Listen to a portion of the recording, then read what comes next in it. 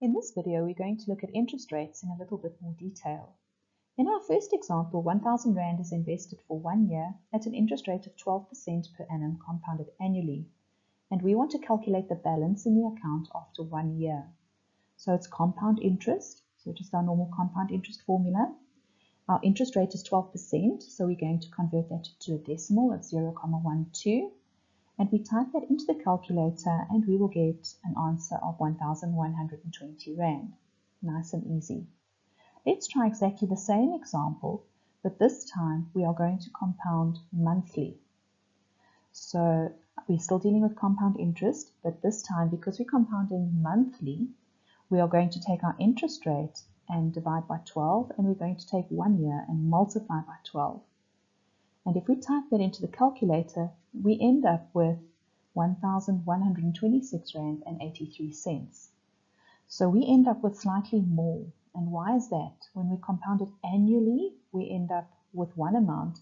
But as soon as we compound it monthly, we are earning just a little bit extra interest every single month. So we do end up with slightly more. But I want to know, how much am I going to end up with? How much interest am I actually earning? I'm not earning 12% because 12% should give me 1,120, but I'm ending up with slightly more. So to work out how much interest we're actually earning, we're going to take our 1,126 Rand and 83 cents and make that our final amount. And we're going to take our 1,000 Rand, make that our initial deposit, and then we can calculate what interest we're actually earning. So we'll look at that in the next slide. So if we take our answer to the previous question, that will be our A amount, and 1,000 Rand went into the bank account. First thing we want to get rid of is the 1,000 Rand. So we're going to divide by 1,000 Rand on the left-hand side, and then we're going to subtract 1. So the I value I get is 0.12683, and as a percentage, to get a percentage, I will multiply by 100. So I'm actually earning 12.68%. But now the bank quoted me 12%. So the quoted interest rate was 12%. And this is known as our nominal interest rate. And the symbol is I with just a little m in brackets at the top. But I'm actually earning 12.68%. So this is the effective interest rate. So there's a difference. As soon as I compound my interest, I earn a little bit more than what the bank told me I was going to earn. So what they tell me I'm earning is 12%, but what I'm actually earning is just a little bit more. Let's look at another example.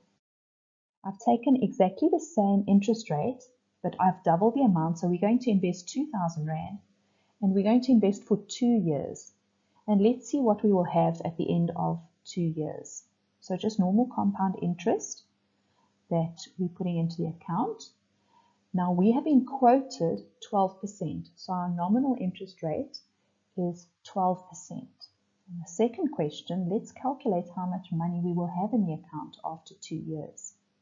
So if I'm investing 2,000 Rand, but I'm compounding monthly, I'm going to divide my interest by 12, but multiply my years by 12. And I end up with 2,539 Rand and 47 cents. Now let's calculate how much interest are we actually earning? What is the effective annual interest rate?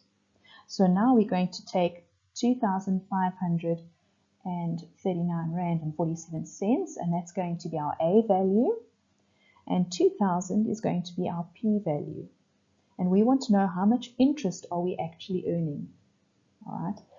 Now, we're not going to divide by 12 and multiply by 12. We've already done that calculation. We want to see what is the actual interest I've earned.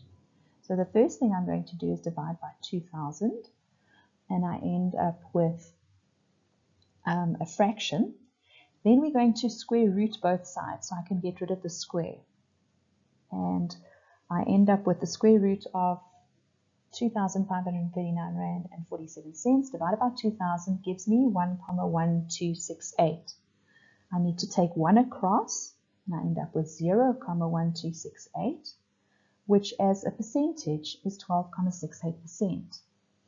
Now, if you compare example 2 and example 3, my interest rate was exactly the same, but I changed the number of years and I changed the amount that I was investing, but I still got an answer of 12.68%, which means that the number of years and the amount invested is irrelevant if you want to see what interest rate you are actually earning. If you want to see what interest rate you're actually earning, we only need to look at the interest bracket. So you might be asked to compare nominal and effective interest rates. In other words, they will tell you the bank is quoting you 12%, but how much are you actually earning? You're actually earning 12.68% if you compound monthly. So the formula that you will use is just comparing two interest rates. Now on the right-hand side, those M's are the compoundings. So if it's monthly, they will be 12. They will both be 12. They have to match. If it's quarterly, they will both be 4. So the number of years is irrelevant in this calculation. Those M's must match. The M in the brackets is a name only. Remember, the M in the brackets tells me that it's the nominal interest. And the I on the left-hand side is the effective interest. So let's have a look at an example. We want to calculate the effective interest rate, so the one on the left-hand side, that is the same as a nominal interest rate of 13.5% compounded quarterly. So I want to calculate the I on the left, and my 13.5% is being compounded quarterly. So it's happening 4 times. So I will divide by 4 and I multiply by 4, the exponent. So the number of years is irrelevant. They haven't even told me the number of years. I don't need to know that. So the first thing I'm going to do is calculate the right-hand side. And we are going to get a bracket to the power of 4. Then we subtract 1. And I end up with 0.1420. And if I want to express this as a percentage, we're going to multiply it by 100. And I get 14.2%. So what that means is, if the bank tells me I'm going to earn 13.5% interest, but they're going to compound it quarterly, I'm actually going to earn 14.2%. Let's look at one more example. This time we've got an effective annual interest rate of 16.1%, and we want to convert that to a nominal interest rate compounded monthly. In other words, I'm actually going to earn 16.1%. And what should the bank have told me I'm going to earn? So this time we've got the I value, which is going to be 16.1, but we don't know how much was compounded monthly.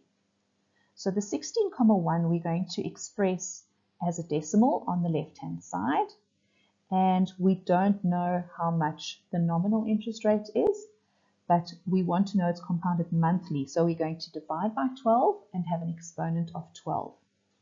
The first thing I want to get rid of is the exponent. So we're going to take the 12th root of 1.161. And the 12th root of 1.161 will give me an answer minus 1. Now you don't have to calculate that answer yet. We want to use our calculator as little as possible. So first thing you're going to do is subtract 1, and we end up with 0.01251. But I still have to multiply by 12. And if I multiply by 12, I end up with 0.1502. But I want an interest rate. So my nominal interest rate is 15.02%. In other words, if the bank tells me I'm going to earn 15.02%, but they will compound it monthly, I will actually end up earning 16.1%. Thanks for watching Max Maths. If you liked what you saw, please like, share, and subscribe.